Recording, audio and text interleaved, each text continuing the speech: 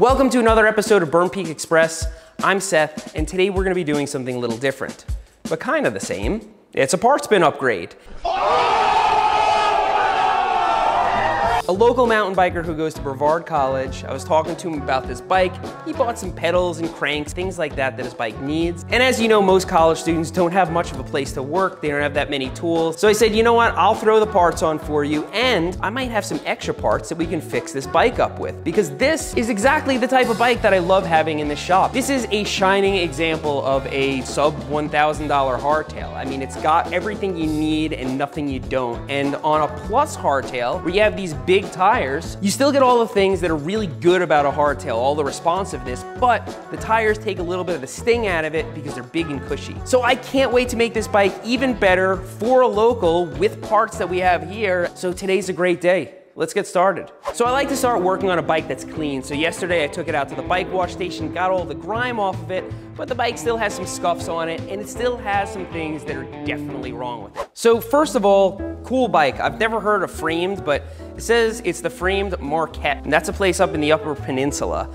The tires even have the state of Minnesota on it, and that might turn some people off because here in the United States, we think of Minnesota as a place with plains and farms and stuff, and you think, well, the mountain biking must suck there. That could not be further from the truth. There's big rocks everywhere. It's anything but flat, and it's anything but suck. Very cool that a company would proudly display that. The bike is entry level. It's got good parts on it, but they're not special. You know, it's a SRAM X7 derailleur. I have got the SRAM XO off of the P7, and I think I'm gonna hook them up and we're gonna upgrade it. He provided a crank set. It needs it.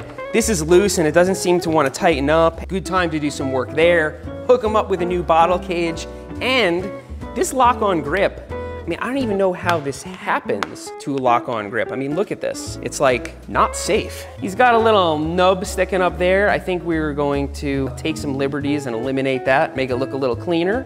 Wheels are not straight. We're gonna true those. There is a mud guard here, and you can hear noise, and you think, well, is the tire rubbing on it? It's actually not the tire. It's those little hairs that are on new tires. I'm not sure what to do about that. I mean, you gotta do something, right? His chainstay, it's taken some serious abuse, so we'll hook him up with a chainstay protector. If we give this bike the drop test, I mean, it makes all sorts of noises.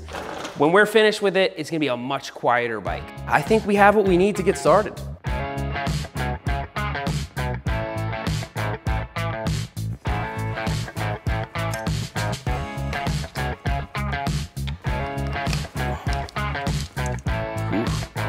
Lots of water got in there.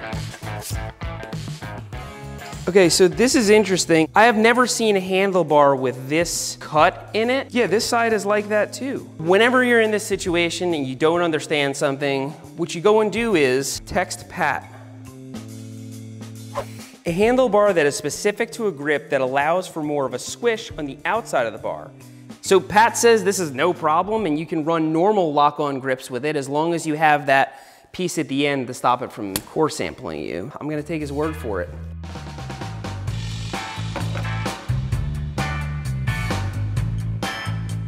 So while we have all the parts off it, the next thing we're gonna do is put on a nice chainstay protector, which we're gonna use an inner tube for. So this is gonna make the bike a lot quieter.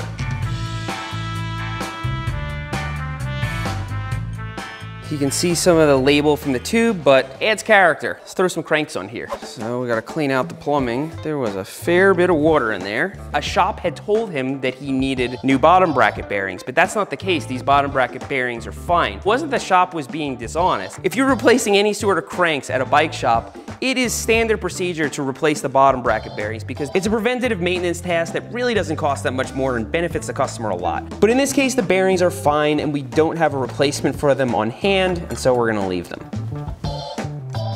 These look good, super smooth. So he had a little, I don't know what you call it, sticking up from the stem. That bothers me. So I'm gonna cut this down a min peep so that it sits flush with the stem. Okay. Gonna just clean it up. Without fail, every time I do that, somebody says, "Hey Seth, you should use a pipe cutter."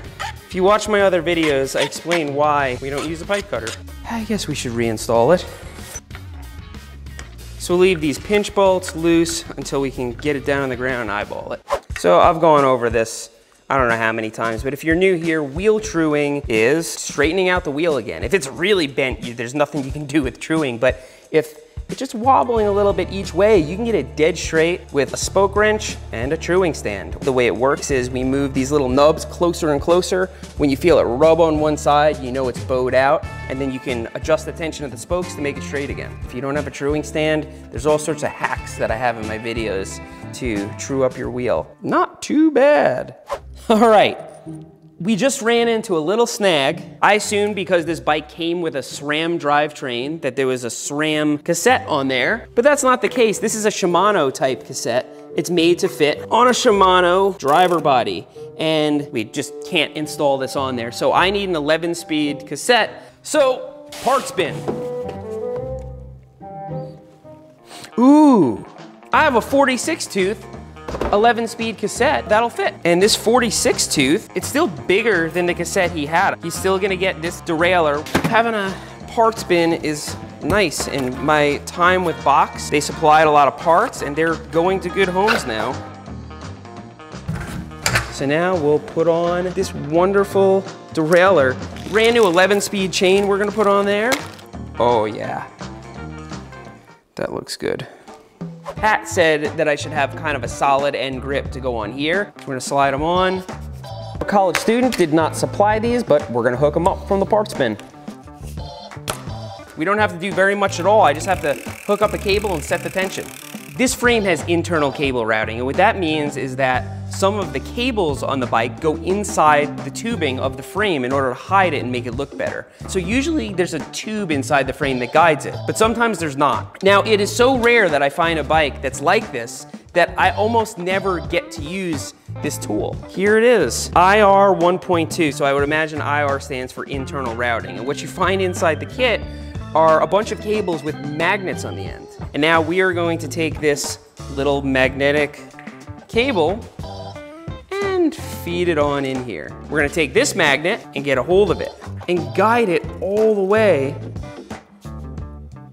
How sick is that? So now we can just tape the cable to this and just pull it right through the frame. And that's it, we got it. Now we're getting into the fun stuff that anybody can do. Pedals. If you have the pedal washers, use them. It helps the pedal not get seized. So the way this wrench got like this was I went up to it and I just started chewing on it uncontrollably. And I put it between both my hands and just went to town on it. I don't know what came over me. This is a Specialized Z cage. I took off his old bottle cage, and it's a side load cage. So put the bottle in like this, you pull off to the left. You can't get it out on the right, you can only get it off on the left. So you reach down and you pull it this way and it comes out. So he's got a little upgrade on his bottle cage. Man, these valve caps are just not gonna do. Yeah, they match the tire, but he got these blue pedals, went through all this trouble. We've got the BCM plastics bin, boom. Now they match the pedals. I have here a Lizard Skins gear strap. This is a pretty complicated gear strap. Let's check this out. So this is all grippy, it's all rubbery. So it goes down here. It cinches down really nice actually. So we can go really tight with it. So finally, we have these little fuzzy guys that hit into the side of the thing. So how do we deal with that? We could take the mud guard off, but he probably has it on there for a reason. I reckon pulling these off will take about 5 to 6 minutes.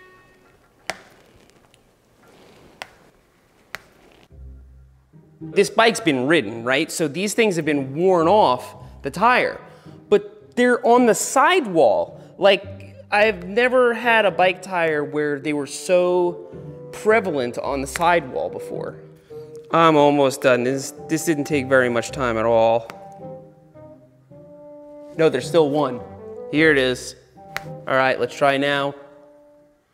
Yes, they're all gone. Now, I would imagine that those hairs have no function for the actual tire. They're probably part of the manufacturing process. If any of you guys know what those hairs are for, let me know. I think the bike's done. I think it's ready to take out on the trails. We replaced those grips that were all broken and busted up, installed all his parts, his cranks, his pedals. We replaced his cassette, his entire drivetrain really, gave him a gear strap and everything he needs to ride on the trails without a pack. Hey, we even fished a cable through his frame. And hey, check this out. It doesn't make any noise. It's so dialed now. This bike was making all sorts of rattling sounds from everywhere when we first got it. Now you can just give it hell and it makes no rattling whatsoever. So with that, let's stare at it.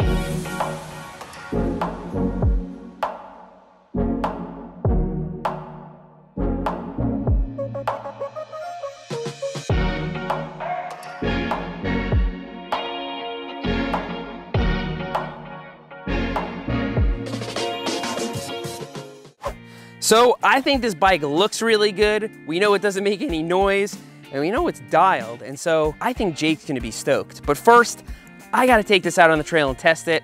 If you've been following this channel, you know that I had a kind of a major injury over here in my foot. I'm gonna do what I can on this bike.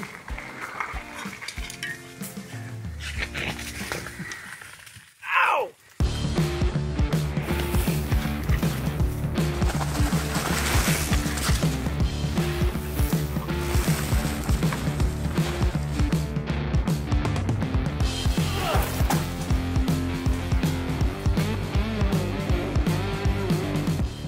Two things just happened.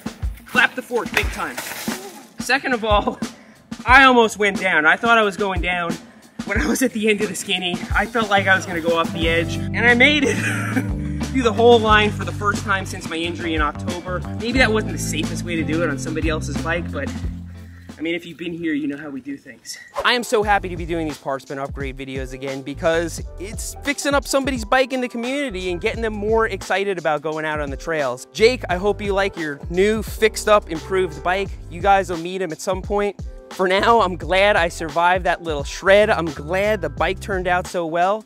Even Oscar got a little bit of shredding in. And if you like this type of video, I started a parts bin upgrade playlist. Basically, anytime we go and do some bike upgrades on this channel, it goes in the playlist, and so you can binge watch them all in one shot. And if you enjoy this channel, make sure you subscribe to Burn Peak Express. This is our second channel. We do more off-the-cuff casual content like this. Anyway, thanks for riding with me today. I'll see you next time.